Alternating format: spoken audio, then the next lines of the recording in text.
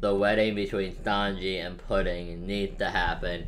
Okay, so One Piece chapter 827 review.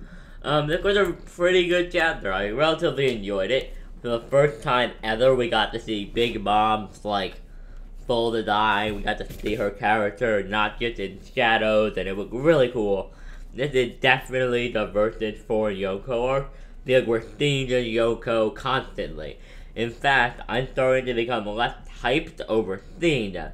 Now, I'm definitely still hyped to see them fight, but just visually seeing them is becoming more of a norm, which is good. That means we're getting closer to the point where the Yoko are more of a normal thing, kind of like the Admirals are starting to become a normal thing.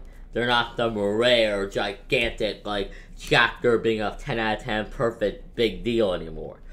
But, yeah, let's actually talk about the chapter and what I thought about all the things that happened and why I think Pudding and Sanji needs to happen, just because. Now, to start off with this chapter, Pudding is amazing. I love Pudding. She is awesome. Great character. Great character. Really like her. She seems like a genuinely nice girl. Now, this could turn out to be incorrect. She could turn out to be a total bitch that is just working for Big Mom. But then again, Big Mom seems to be a pretty good person based off of this chapter. I mean, I could be wrong. Big Mom could turn out to be a terrible person, but let's think about this for a minute. So Big Mom's goal is to create a utopia that has no discrimination, no segregation, and no prejudice in it. That is a genuinely good goal. Now, this could lead to her allying herself with Luffy, maybe. However, Luffy did pick a fight with her, and she is still one of the Yonko, so it will look very bad if she didn't accept Luffy's challenge, and instead allied herself with him. That wouldn't look very good. I don't know if Big Mom would want to make herself look weak, because then another one of the Yonko, like Kaido, Blackbeard, or Shanks, could attack her. Not that Shanks would ever attack somebody just to the hell of it, but you see the point. Now, Pudding should get with Sanji just because Sanji deserves a woman like her. I don't think it's getting a little old to see Sanji get trolled with these women constantly, like being forced to be around these women, but never getting to get what he wants out of it.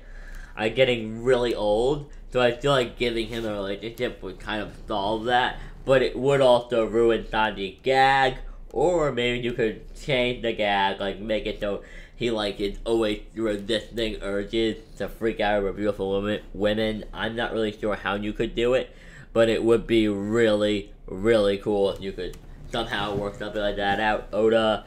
But now let's talk about the one female and two male characters we saw in this chapter. So we got to see a female character holding a sword above, and there appeared to be a ton of defeated enemies there, and another sword behind her.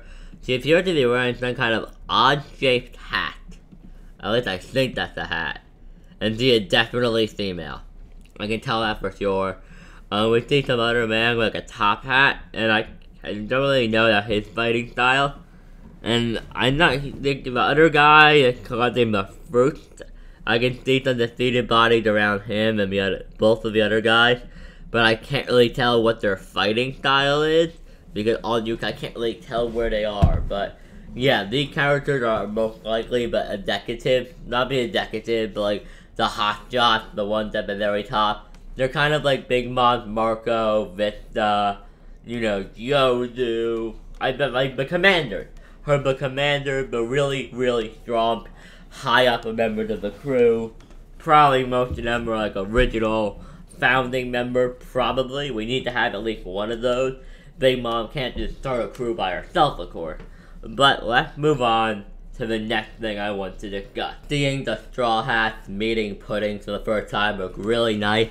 I was a little disappointed they couldn't piece to get Nami. We wasn't able to piece together that this girl could possibly be the one Sanji was to marry, considering the timing and the fact that the police officer were talking about the wedding.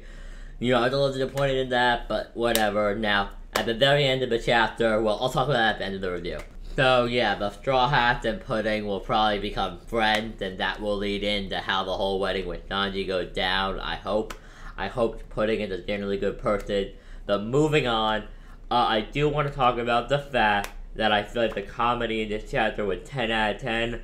I laughed a lot. If you want to see my reaction and stuff, go check out my live reaction from a couple hours ago. That was really good. The comedy was great. I was laughing my ass off. But yeah, there wasn't much more to it. Nami got a new outfit. Now, I do want to point out, it does look like an outfit she could physically fight in. It's like her old outfit was kind of like a very long, and like kind of like it was like a long it kind of, I couldn't tell if it was a dress or a kimono. It was like something like, it looked like a mink outfit. It was like a mink outfit, but it looked like something he probably wouldn't have been able to fight in. So this outfit looked like you'd be able to maneuver in this. So that will obviously even hint even more toward the fact that Nami is going to be getting a fight this arc. Which, yeah, we need a Nami fight. I kind of enjoy Nami fights. I feel like they're not always the greatest, but they are pretty entertaining in my opinion. They're funny. They got some good fan service, and I'm a guy. Cut me some slack. No, but really, I mean, it was a good chapter. I mean, if I had to rate it, I would rate it I would give the chapter a 5 out of 5. I don't think it was perfect. It was funny, it had good comedy, good character interaction, good story progression. It introduced a couple of characters to each other that we really needed to meet, but above all else, we got to see Big Mom's personality, her attitude really up close. We got to see a really close, we almost got a full design of her, which looked really nice. But out of everything, you know what the big part of it was? We found out that Big Mom is aware that Luffy is on the island, so I am very hyped to see where that goes. She is aware he's on the island, so she ran to confronting him. Maybe she's waiting for them at the wedding. She also is aware that Sanji has arrived, and the things of the wedding is being prepared, and I'm very excited for next week's chapter of One Piece. If I had to rate the chapter, I'd give it a 5 out of 5. Tell me your thoughts on the chapter in the comment section down below. And remember to like the video if you enjoyed. Subscribe for more. And guys, above all else, have a great day.